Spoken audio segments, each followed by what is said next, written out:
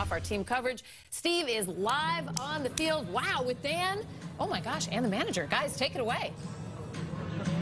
That's right, we're changing everything up because when we got the guy, the birthday boy in town, right here with us, happy birthday. Thank you. Happy to be with you. Let's talk a little bit about what will be the best birthday present tonight for Alex Cora.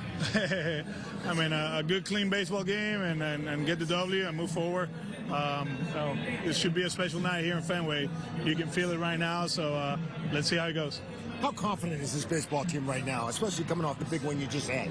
We feel good, but we know we're playing against a great team, you know, and we've been fighting for everything that we have earned, right, from day one. We don't get too high or too low with a win or when we lose games. So, you know, we prepared today, and let's see where it takes us. And what has this meant to you so far, this run? What you've gone through, Camila, you know, being a student here in Boston, and just your family being with you. How much fun is this? Yeah, it's great. I compare this when we play summer ball back home. You know, you have everybody in the house.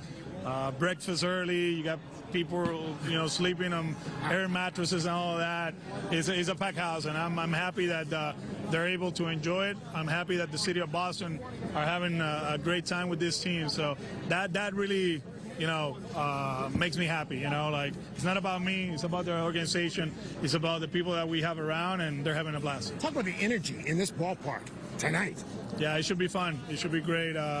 Like I said, we've been living in lockdowns and curfews for a year and a half, and to be able to come in Fenway and let everybody know about your team or you know, boo the opposition, whatever moves you, is amazing. And any message to Sox fans tonight? Just be loud. Keep being loud. Loud and proud. There you go. Alex Cora. Bringing over the manager, right? He's in a good mood. He's ready to go. His team's ready to go. And we'll see what happens here tonight, Steve.